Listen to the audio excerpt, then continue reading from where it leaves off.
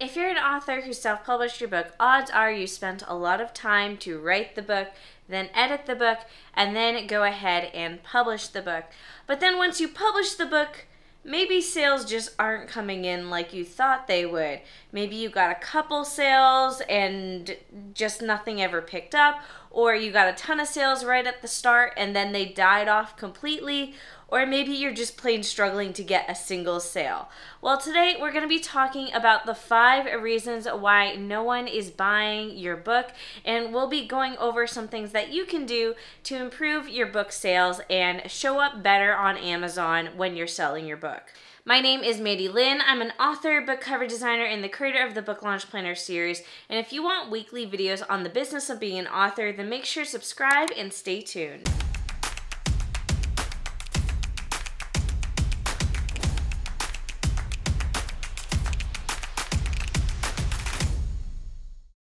Reason number 1 that people aren't buying your book is because of the book cover. Let's face it, people do indeed judge a book by its cover.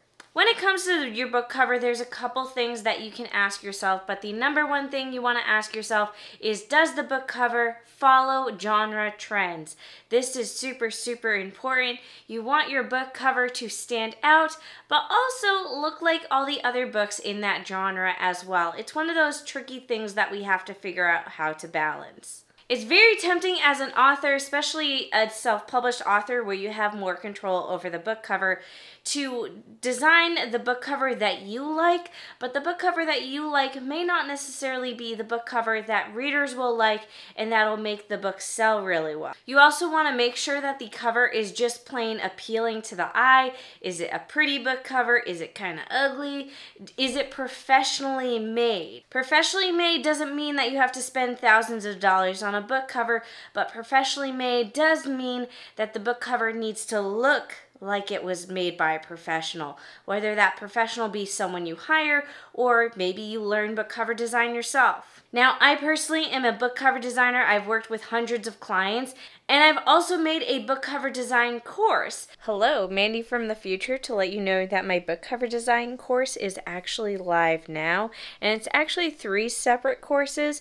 There's a course on Photoshop, a course on typography, and then a course on cover design that covers the photo manipulation side of turning stock photos into book covers. Plus, to celebrate the release of these courses and the course bundle, I am doing a cover design kickoff event. For this event, I'll be posting on social media from September 25th through October 27th, really guiding you guys through the course. So if you want accountability as you take all the courses, make sure to join now and follow me on Instagram. Also, a part of this kickoff event is that I'm doing 4 different live streams in the private Facebook group that is for students only. So in these live streams, we'll be going over the course content. I'll be answering any questions you guys have and really just diving into the world of book cover design. So the link down below will be all the courses and the info about the event. I hope to see you guys there.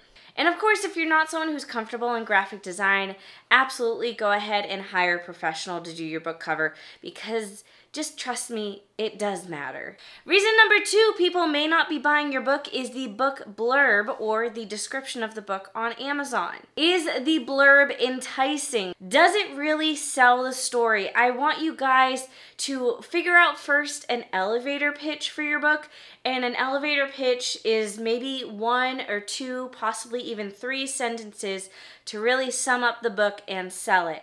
And then I feel like once you have a really good elevator pitch, it's a lot easier to come up with your entire book blurb. At the end of the day, you're focusing on giving the enticing information about the book without giving away the book's ending. You want people to walk away after reading the blurb saying, "Oh, I need to figure out what happens next. Let me go ahead and buy the book." There's also such thing as giving away too much information in a book blurb. I've definitely read book blurbs that are just way too long, give out too much info, and at the end of it, somehow I'm still like, what's the book about? And there's also been book blurbs that are way too short, where the author's afraid to give away too much info, so they just are very vague, and because they're vague, you read the blurb and you're like, what's the book about? I don't get it. Have you ever seen a movie trailer where you watch the trailer and there's a lot going on in the trailer, but then when the trailer ends, you're like, So like, what's the story about? That's what we want to avoid. You want to give enough information to make the book interesting, but also take away enough information that people feel compelled to buy the book. Reason number 3 that your book may not be selling well is that the genre isn't clear. Now, this goes back to the blurb of the book and the cover of the book, because you want your genre to be clear in the book cover and in the blurb as well, but also just overall, I know many authors that, especially for their first book, they are like, oh, my book is sci-fi meets historical meets romance, and it's just doesn't always work sometimes to have the genres blurred like that. It makes it very confusing for a reader, especially if they're reading the description and by the end of the description they're not sure what the book is about or what category the book technically fits in. If you as the author don't know an exact category that the book fits in, it's going to be much harder for you to sell the book, because if you can't figure out what category it needs to fit in, how are readers supposed to know and booksellers supposed to know where to put the book on the shelf? Now, if you want more discussion on why I think having like multiple genres or muddied genres isn't maybe the best idea, I recently did a video where I talk about writing to market and the benefits of writing to market, and it's not as bad as some authors think it is. It's not selling your soul to make money off of your book. A lot of it is just understanding the market a little better and understanding reader expectations, because when you meet reader expectations, you are more likely to sell more books. So if you want to check out that video, I will link it down below. Reason number 4 that your book isn't selling well is the way it's listed on Amazon or whatever book retailer you're selling your book on.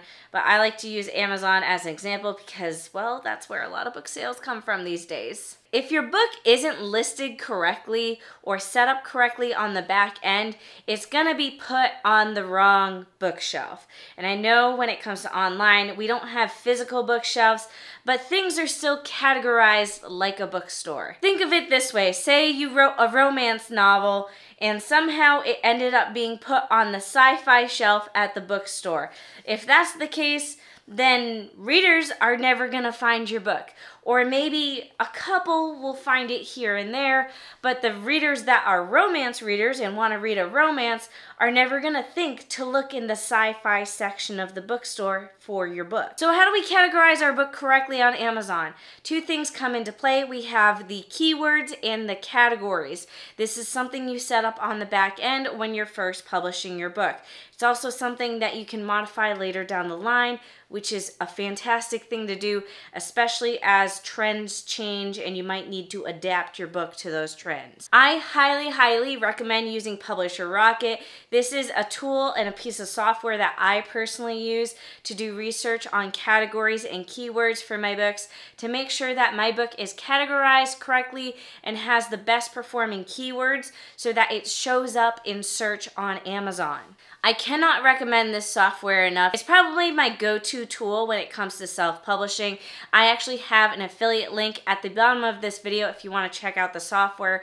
I also have a YouTube video where I did a tutorial on how I personally use the software to do research on categories and keywords.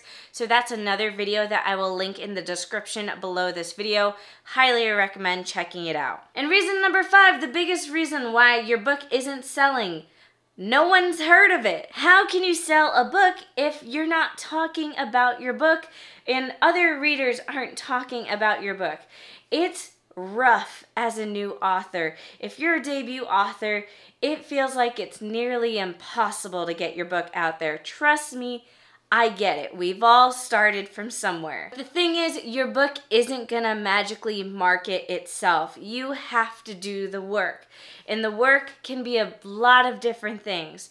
It could be content marketing, which is posting about your book on social media. It could be paid marketing, which is doing stuff like Amazon ads. Or it could be using your newsletter, and there's a bunch of different ways you can use your newsletter and other people's newsletter to sell your book. There are countless countless ways to market your book. And my advice to you is to kind of dip your toe in a lot of the different marketing methods and get a feel for what works for you and what works for your book. You don't have to do everything when it comes to marketing, but you do, in my opinion, have to maybe try out everything, because you may be surprised what works and you may be surprised by what you enjoy doing as an author.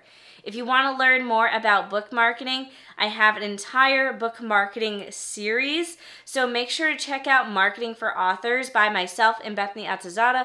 We wrote a 5-book series all about marketing. Each book in the series covers a different aspect of marketing. So again, read all the books, check it all out, try it all out, and then see what you like most. That is it for this video. If you want to request future videos, let me know in the comments below. Let me know what you've done as an author to help increase book sales for your books on Amazon. Otherwise, I'll see you all next week.